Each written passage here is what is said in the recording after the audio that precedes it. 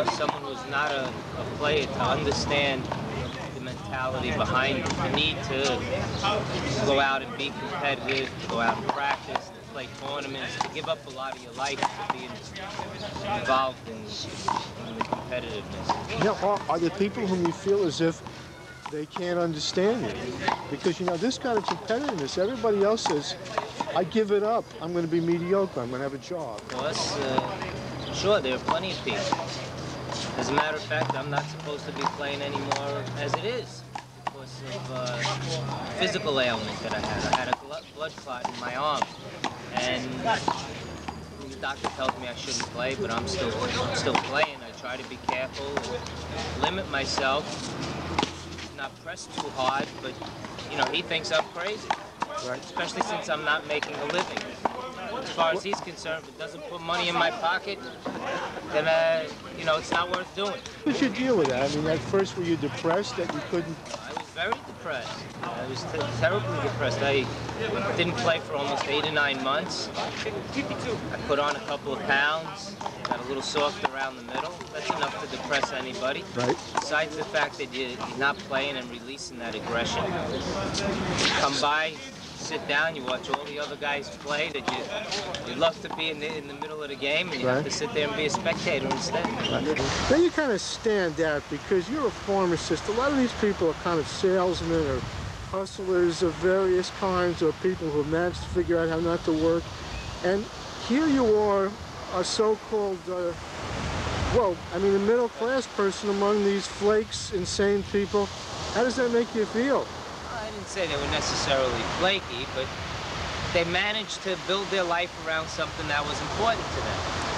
If they're salesmen, then they could grab a few hours in the middle of the day, or if they're retired, then obviously they have time to do what they want to do. It doesn't mean that the rest of their life isn't important. They were just successful in shaping it around playing ball. Okay, now quite a few of the people whom we've been seeing and talking about have a kind of almost an insanity about them, almost a kind of a psychotic quality about them. It seems to go along with this game somehow that some of the people are really weird, like Charlie Bananas, for example. I was watching that tape that you gave me. He talks to himself all the time. If I saw him on the subway, I'd say he's crazy. On the handball court, it's okay. Well, a lot of people talk to themselves. Charlie's a good example. People think he really is sick, but he happens to be a real nice fella. He just verbalizes himself instead of thinking things to himself. You know, a lot of players don't have coaches, and they act as their own coaches. When they're speaking, it's sort of like an alter ego. Is like they have two personalities almost. Well, that's pretty crazy right there. Yeah, but the crazy part to outsiders is that they're verbalizing it instead of just thinking it. Right. I mean, anytime people do things in any part of their life, they second think it a lot of times if they make a decision. How do you feel out there? Do you talk to yourself? I mean, you know, you seem pretty much a pretty business-like person out there. What's going on inside you? I talk to myself sometimes, but usually I use it as a ploy.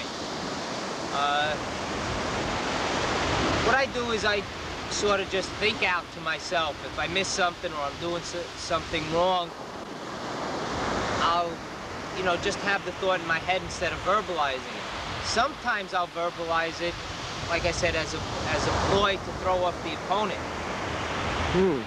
If I go for a shot and the person's there and my opponent is in the right place, maybe I'll say out loud, you know, you can't keep going there. He's reading it, just to make the person think that I'm going to do something else. But you can do that without talking also. You can use what they call tells. You look to maybe one side of the court 2 or 3 times, make it very obvious that, you know, you might be thinking of hitting the ball in that direction, and then you hit it to the other side of the court. But there is a lot of stuff like that. How do you mean? You know, like... Well, it's a lot like cards playing, because sometimes you try to fake out your opponent. Like I said, you might want to look to one side of the court to make it seem obvious that you're going there, and then in fact, hit the ball to the other side, almost as if you're lying to them. And then again, you could double cross them and do what it actually seems like you're doing. All right, now, is there something about the ability to get an opponent to think consciously that takes them out of their mode, out of their playing mode, their instinctual playing mode? Well, sure, because when you get to the top of any kind of athletic competition, the difference usually is the difference in the mind. You know, one player will hit the ball harder than the other, another one will run fast, but pretty much, if you add up all the physical attributes, they're pretty even. And the difference really is, you know, the mental approach to the game. Unforced errors, you get into a pressure situation, some people rise to the occasion, other people crack. And there is a lot of manipulation of your opponent. How do you do it? Or have you got a strategy to make your opponent think and to doubt and wonder and say what's coming next and to guess? Or do you, or do you let it happen? No, everybody has that. I'm just a little more subtle. I usually don't open my mouth as much. You know, some people like to do a lot of talking and try to berate their opponents to get them aggravated and maybe make them overhit the ball. Yeah. I try to use things that are more subtle, like I said before, a glance in one direction, or I change the spot that I'm going to serve from. Right. Or I mix up the serves that I use so that the opponent doesn't really know what to expect. Against a player like Eddie Golden, who's a retriever par excellence, you got a couple of retrievers out there. They come out essentially with the same strategy. How do you play them? Well, Eddie, like you said, is a nice retriever, but I can run with him, so there's no problem there. Right. But there's no sense in that, really, because he doesn't have the court game. So what you do is you just get him into a court game. You negate his best shot at winning a volley. Yeah, well, his best shot seems to be a low shot on the side, either to the left or the right. So I guess you play him high and into the middle, or? Well, if I have to, I play him that way. But a lot of times, contrary to what I said, I'll play just a hard low game, which is more effective against other players. See, he's a match that I would usually play in a semifinal game. And instead of changing my way of playing unless it was necessary, I would just keep the same style and use his ability to retrieve as an advantage to myself, because it would make me go for my shots better. And after beating him and playing another fellow who doesn't retrieve the ball as well, it would be easier for me to make points. If I had trouble winning the game that way, then I would go to the alternate strategy, which you said would be more of a volley game. Maybe overhand serve, keeping him in the back court, where he really doesn't have an overhand or a good left hand back there. He's pretty much a counter puncher. Yeah. Now, speaking of strategy, could you tell us what Steve Sandler said to you in that championship game in 1991? He came on the court and he talked with you. Well, it was about a month ago. 1991. Yeah, the June 1991 game. He came on the court, he came over to you, and he spent about a minute and a half talking to you. Had it been about strategy? Well, usually what he says is serve the ball deep in the beginning. It's something that he likes to do personally, because he feels that in the beginning of a match, your arm isn't as loose and limber as, let's say, 10 or 15 minutes into the game. So when you try to serve low, you're not really ready to serve hard and low. Right. So what he usually likes to tell people to do is serve deep, and it's sort of like using a weight on a baseball bat. Then when you take the weight off, you feel like you could swing the bat easier. Well, serving deep is hard. You have to put more effort into it, and then after you serve deep for a few points and you try to serve low, it seems easier. Right. Besides, he's always had a very good volley game, and most people give advice that is good for themselves, not necessarily for the player that they're trying to help. So for him, his main idea is serve the ball deep and get into the volley, which he was always favored against the other players. Right, because he was extremely consistent and he didn't make errors, yeah. In this case, in the finals this year, I thought it was a good idea because I was a bit arm wary, And also it takes a lot of power to serve the ball hard and low like I used to. And because I'm hesitant about my arm, right. I would rather just go with the deep serve, which I don't really have to hit so hard. But it was no accident that I found a job in this area. It was just a matter of time. Have you got a sense of fate or providence, you know, that in some way a divine or occult spirit is on your side that keeps you into the life that you need to live, to develop in the way that you need to develop? I mean, have you got that sense, or is it actually... spirit? No, I think everybody's pretty much in control of their own fate. Uh-huh. And you just find your way into it. Well, it's not a matter of just. It takes a lot of hard work sometimes. Now, the two of us were talking earlier, and you said that you're the kind of person who should not be working for a living. Could you explain that? Yeah, well, there's a lot of other things I'd like to be doing besides filling prescriptions, which I do for a job. I'd like to get more involved in volunteer work with kids, and I'd like to start making some furniture, stuff like that. Well, you have a pretty wide range of interests. You're a carpenter, you're a pharmacist. Well, I'm not a carpenter. I would like to know how to do it. You got a gorgeous house which you've been fixing up yourself. No, my brother-in-law. Oh, your brother-in-law did? Because it's a terrific place. I helped a little bit. Right. And you're interested in photography and video shooting and all of that. So there is a... Have you found out... Have you found it to be true about the handball people that they are either more narrow or less narrow than the average person? Just the fact that they've been able to shape their life around playing ball and make it possible, you know, shows that they're in control of their fate to a certain point. I would say a lot larger in control, or a lot more in control than most people. Right. How many people have a chance to spend a good part of their waking hours acting in exactly the way that they want? Oh, you choose pretty much besides what you want to do. A lot of people give up the opportunity to make more money in order to enjoy themselves more, which, you know, if you're in a position to do that, that's great. But some people aren't in a position to that, and unfortunately, the money means more to them than their leisure time. How do you deal with, you know, with the guys who cheat a little bit, like, you know, the guys who will step into a block, they say, I didn't do it. Is there a point where you finally confront them, or do you just kind of withdraw?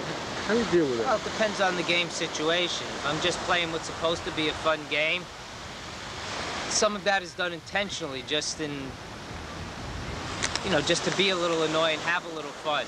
But there are other guys, especially when they start getting a little older, that try to do that to get an extra point here and there. Right, an extra few points here and there. Or sometimes just players that are a little weaker and they try to get an extra few points. And what you do is, if you don't have to play them, you just avoid them. Right. I mean, you tell them once, twice, 3 times, and you don't need it. I could find other games that are, you know, every bit as good without them. Yeah. There's a kind of a vehemence in the way that everybody curses at each other out there, and then after the game is over, they're friends. Well, that's because it's not what it looks like, really. It's just that they're just being honest with each other. You have to remember, these people are friends to start out with, and if you can't insult someone that's your friend, or tell them what's on your mind, and then still be friends the next day, then they're not really your friend. I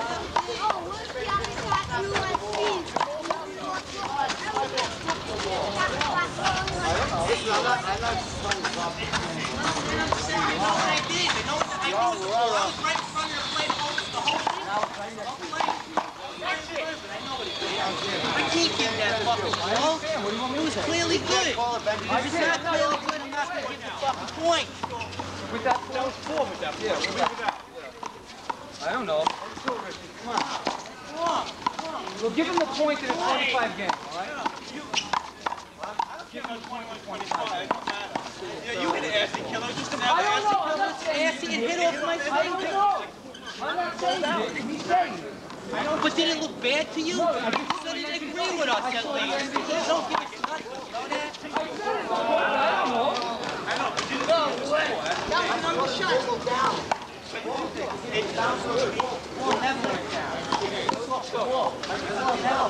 I don't know. Maybe he's right. Who knows?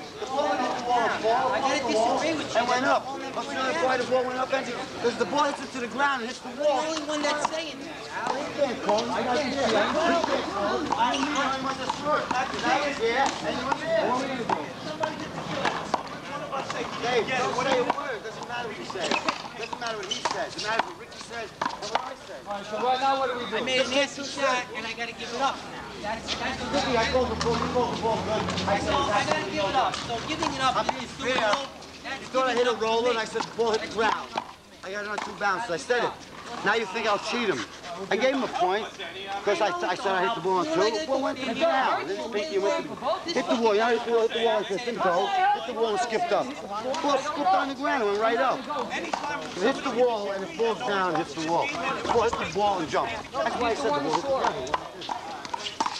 The ball jumped up on the wall. Well, do it your way. 13 years. Yeah, we don't kind me. I know you for 30 years. Steve, you said you'd take the calls. I was about to give it to you because I don't hit him. No fucking favors. You were never nice. Well, then I won't. It didn't hit him. I won't. Then take the fucking call. It didn't hit him. Take the fucking call. That's all. Like you said you would. You're not going to rob me. What's robbing you? You can't steal anymore, Howard. I didn't make the call, did I? You can't steal anymore, Howard. Yeah, you can steal, right? I remember you from a little kid when you used to remember. Stevie, do you ever finish a game when you get a bad call? I just got the other one.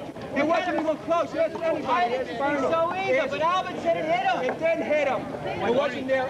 Don't give me this Albert bullshit like you're going to give me the call. Don't give me that bullshit. It wasn't even there. Well, it's irrelevant. You got a fucking call. You going to take the call? You're not going to take the call? You're not going to take the call? You got a call. You can take it, or you're going to quit like you quit 10,000 times. Well, let's go. You know? We'll get on a fucking court. I beat you 2/3 of all the money games we ever played. You ain't stealing from me, Howie. You ain't stealing from me nothing, Howie. Maybe you won in tournaments. You didn't win in money games. Right. You're a wonderful player. Unless you quit. Then you're a person, a wonderful player. One time I told... I don't know if you want to put this on. No. One time I told one of my friends to go fuck himself, and he got insulted. And I said, look, you know, why are you getting insulted? If I can't tell you to go fuck yourself, who can tell you? And after he deliberated a little bit, he realized it's true. You know, I should be able to speak to him however we're comfortable. Even when I'm at work, I'll speak something like that with my boss. But of course, first I'll say, you know, if you mind, just say something, because he feels comfortable talking like that also. I don't say it in a way to insult him. Like if I use the word bullshit, if I say, you know, that's bullshit, it shouldn't be happening, he can handle that. Sure. How did the experience of knowing how unique the handball world was and how it could fill a part of your life, a central part of your life, how did that come upon you? Had it happened by degrees or in a dramatic way, or how? Well, it wasn't dramatic. It was actually quite gradual. I had been dating a girl who lived close by the courts, and she played paddleball. I played very little handball, as a matter of fact. And because she frequented the courts, I started frequenting them. And just gradually, year after year, I kept coming back and getting more involved with the game, improving. But here are the people that are involved. Finding myself even just to come by even when I was injured and not playing. Yeah. It almost becomes like a magnet. It draws you, doesn't it? Right. Yeah. But could you say the things that are drawing you? Is it the ceremony of handball? Is it the primordialness? Is it the ferocity, or what? Well, I find it interesting. I mean, it's enjoyable to play. It keeps you healthy. And also, I enjoy watching the other games. Right. Sometimes I just watch to study other players. Right. Okay, thank you very much, Albert Apuzzi. Well, it is like a magnet, though. It's almost like it's almost like being addicted. Please go on. How do you mean? When I was younger, and even now, a lot of people feel that it's like an addiction, like sort of like a disease. Once it gets into your blood and you start coming down and getting involved with the competitiveness of the game and playing with other people that are here every day, it sort of rearranges the priorities in your life. For most people, permanently. For some people, only temporary. But How are the priorities rearranged?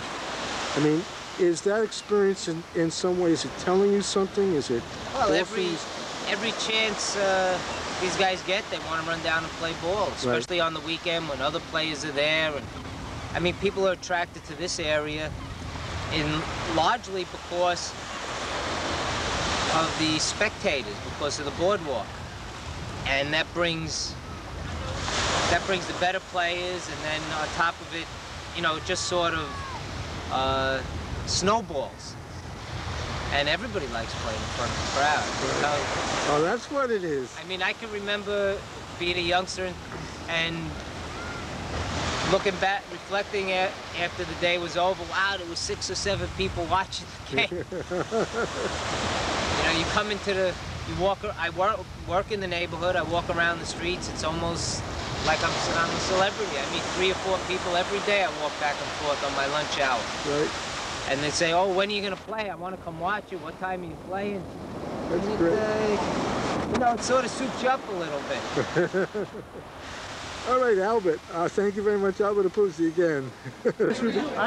I see this game as a kind of a dialogue in the form of a war, or you know, for example,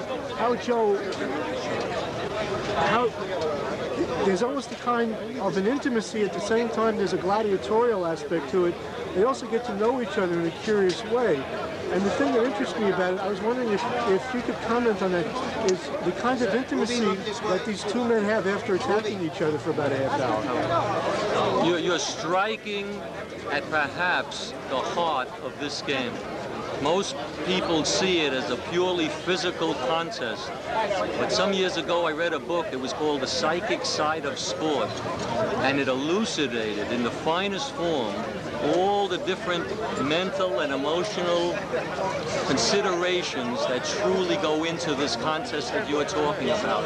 It's almost as if, for a moment, if you imagine each player going outside of himself and looking at the scene and trying to figure out what it is that he must do to win. What happens is an emotional drain many times, which is part of the physical exercise. That's where unbelievable things happen. We've had champions of the past that were wonderful guys off the court, but as soon as they went to a critical level of fatigue, they became disoriented, in many cases became abusive. And it had nothing to do with their character. It was just something where the endocrine system sort of put chemicals into their bloodstream because their glycogen level was at a low, that these different types of orientations became manifest. Now, what does that mean to you? Well, isn't there a discovery of character, how desperate you become? It is a part of your character, I think, if under desperate circumstances you become abusive. And, you know, in situations like, you know, the ones that we've seen, you can discover aspects or levels of your own character that you didn't even know you had. Yeah, you've mentioned a very important point, but I was looking exclusively at the way the body chemistry is tied in with your physical energy. What you're alluding to was part of a study which Life magazine did some years ago. What they said, in essence, was that the character of the player is actually exhibited on the court. How you doing, all right? How are you doing? Why are you so hot and wet? I love you. I love you, too. Recreation, New York City staff. What does that mean? I work for the Parks Department. Parks Department. I got a shirt from the Parks Department, too. All right. Someone gave it to me. So you must be a handball player, otherwise Not you wouldn't really. be here. Did you introduce yourself, Morris? No, of course not. Please introduce yourself. We just honored Morris Levitsky for all his many years of service as the AAU chairman of handball, as a referee, as a guy who's always around. He's like a handball historian. And if you ever want to know anything about Morris Levitsky, even if he doesn't know it, he'll make it up. Yeah. How has the game changed from 20, 30, 40 years ago? No, don't go to 20, 30. Go to 40, 50. Okay. How has the game changed from 40 or 50 years Am I ago? on tape? Are you recording all of this? Everything you say is going to be held Oh, against okay. you. When I was a kid, 13 years of age, in 1931, I watched all the great handball, one-wall players. And since that time, lots of things have happened. They've moved the short line back 1 foot because people had tremendous serves, and the serve was like 90% of the game. They've changed the ball several times. They even went from a black ball to a blue ball.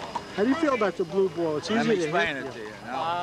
And the people are so wacky that when they talk about this ball, they talk about the black ball. They can't say the small blue. They're calling it the black ball or the hard ball. What do I feel about the color of the ball? Is it easy to follow? Yes, but it hasn't got the same type of a bounce that the original black ball had from yesteryear. It seemed to me that in the black ball you could spin it a lot better and it was a faster game. Well, I would say that it was true rubber in the old days.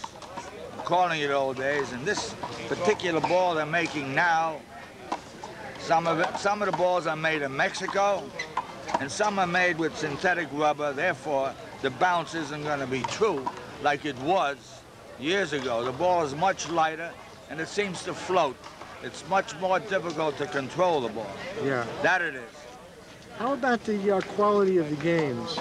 I've been players or the games? Of the players. I've been seeing almost, you know, everybody tries to overwhelm everybody else in the two games. Have you been watching the big blue or the small blue? I watched the big blue. So you're talking about an entirely different story. Okay. The big blue elevated from the pink ball that the kids played in the schoolyard. Right. 50, 60 years ago. It's a game where you don't need a glove. Right. You don't need any equipment at all. What you gotta do most of the time is stick your hand out and the ball rebounds off the wall and goes back to the wall like rick-rack, like the kids played with the rubber band hooked onto the ball with the little stick. Now when you play with the small ball, you gotta control the ball. You really gotta have shots. It's an entirely different game. One of the problems we have is I'm not knocking the big blue because a lot of kids play it. It's easy on their hands. In order to play with the small ball, you got to go through several years of hardening the palm of your hand so you don't get a bone bruise that frequent. Yeah, speaking of that. Pink ball you can play without a glove, and let me talk. Yeah. Not pink ball, the big blue. And the ball gets so wet that many a time when a guy serves the ball, they say, you have to play it over, the ball skipped. And which is true, it has to be that way. The reason for wearing a glove with the small ball is to try to keep the ball dry. When you're playing barehanded on a hot summer day, what are you going to do, use 10 balls and keep switching them? See, I'm trying to explain the difference between, now Ruby Obert, champion several times, played with the black ball. But I don't knock the blue ball. As long as you get kids to play, it's important. It's better to have them play with the big ball, small ball, pink ball, as long as you keep them hanging out with hoolens. That, you know what I'm talking about. Yeah. Yeah. Matter of fact, handball became so important that even in the high schools, they have girls' teams playing against each other and boys' teams playing against each How other. do you feel about that? It was a male game in the old days. Now, we had girl champions years ago, but they were never good enough to play with the men. Yeah. I'm sorry I had to put it that way. It's just like in tennis. A man can't play against a woman. It's ridiculous. Yeah. How do I feel about it? Yeah. Let the girls play. Let them play with each other. Have you played against a girl? Have I played against a girl? When I played ball, they were good, but as I repeated, not as good as a man. Is there a different feeling of competition if you're playing against a female? Yes. If there's something There's a in your man mind? that adapts himself, Ruby Obert. He's one of the few people that comes around to this park. And if he has to play in a strong game, he plays one way. If he Yeah, he can plays play with anyway. a couple of girls,